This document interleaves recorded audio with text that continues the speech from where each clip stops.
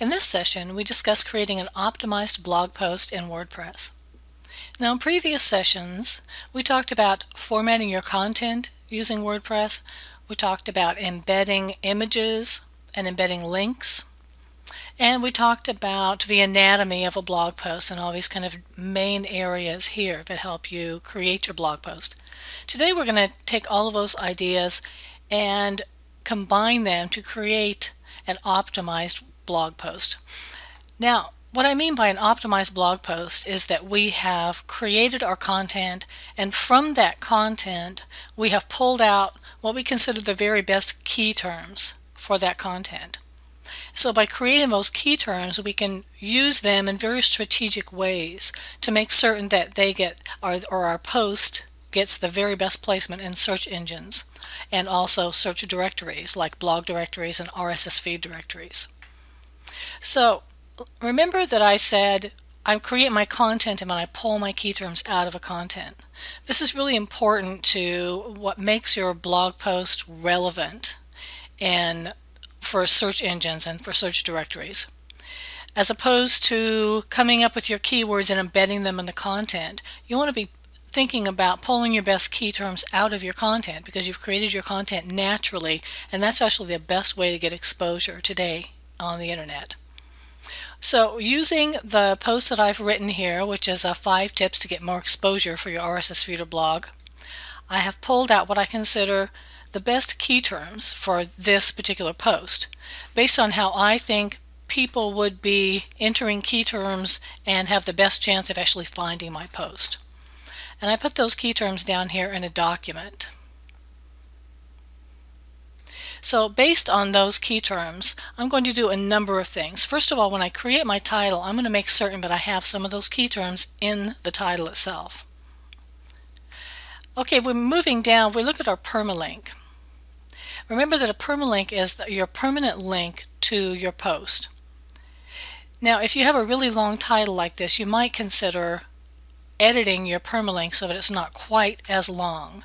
But you also want to make certain that it's descriptive enough. Okay, so optimizing the main body of a content area of my post. One of the things that I'm going to pay very special attention to is how I actually highlight text that is going to be linked to other sources. When I highlight text, like this link here that's been highlighted and is now linking to another source, or this one here, I'm going to be careful that I actually use as many of my key terms in those areas as I can. For instance, some of my key terms include feed burner, RSS feed directories, subscribing to blogs, subscriptions, email subscriptions, blog optimization.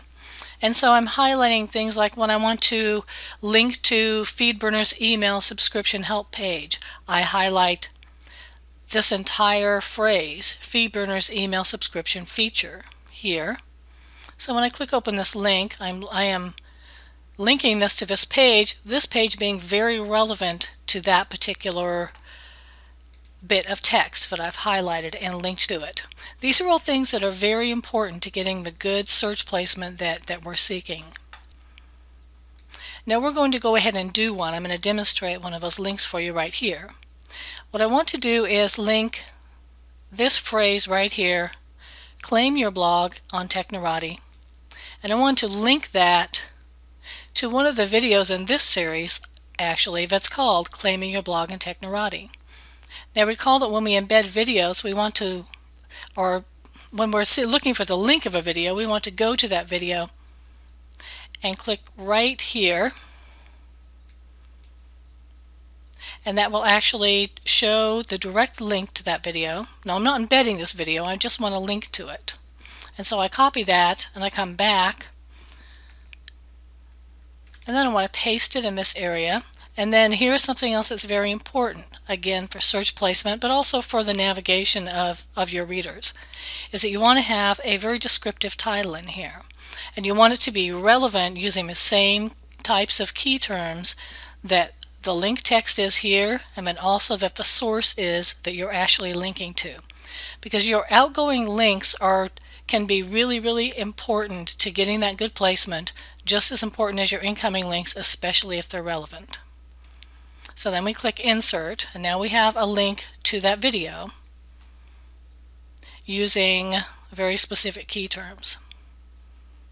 And then again, when we link to the Technorati directory here, we highlight both these words, Technorati directory, and that's how we link out to that. And then finally, in our fifth point here, we're talking about making certain that you're adding your feed to many feed directories. And then we say check top rank for the most popular blog and RSS feed directories. Again, this text including a lot of our keywords. Okay, so the other thing I wanted to add was an image. I have an image that I've inserted here and an image I've inserted here. I want to place one more image in here. And remember that when we insert an image into a blog post, we go up here to Upload Insert, click on Add an Image. We can upload it from our computer or we can link to a direct URL, but I've already added this particular image to the media library. So we can just grab it. It's the Technorati logo. I'm going to show that. I'm going to make certain that it has a title. I'm going to make certain that it has alternate text. Those two things are very important.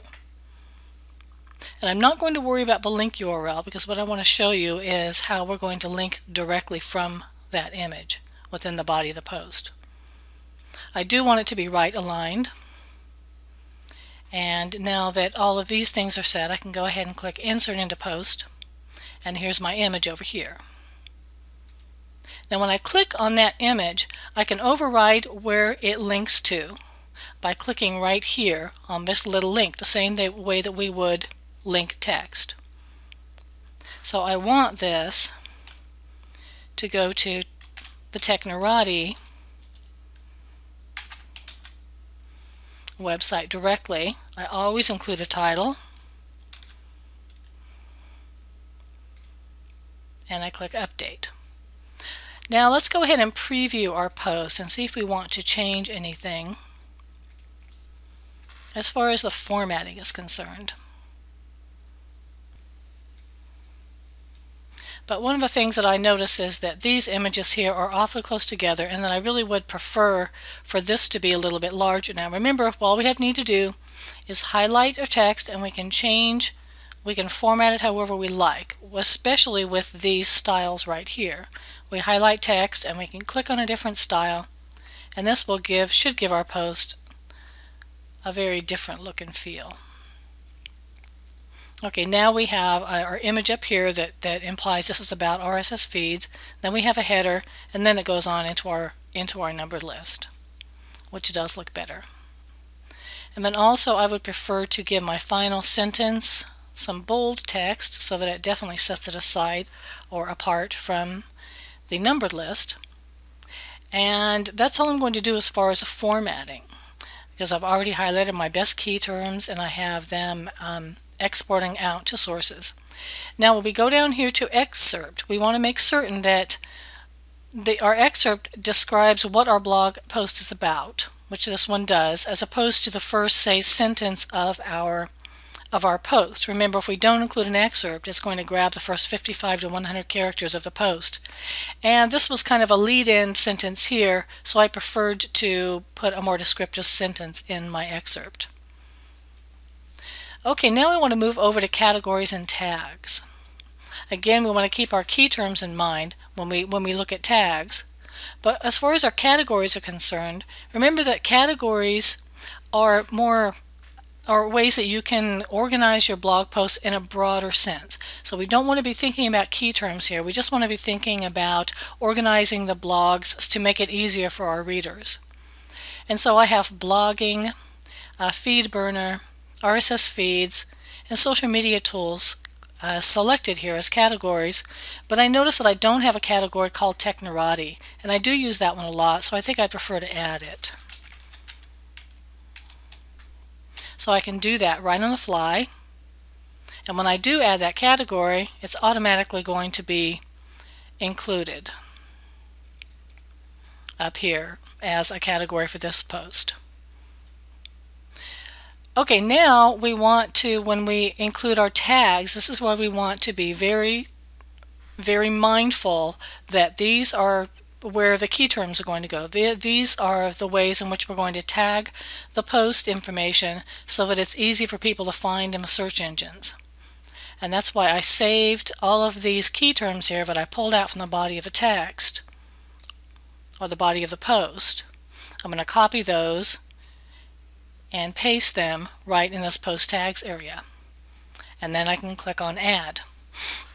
Now another thing you can do is, especially if you have a lot of blog posts, you can click on this area here which says choose from the most used tags. And a lot of times you can just select your tags right from this area. The ones that are used the most, of course, are bigger ones. That's what a tag cloud does. So something that's used more is in bigger text than things that are used less.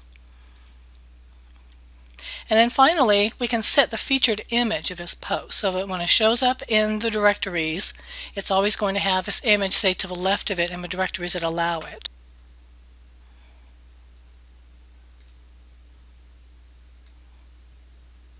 And so here we open it up just as though we're going to insert it into the post, but this time we select it as use as featured image.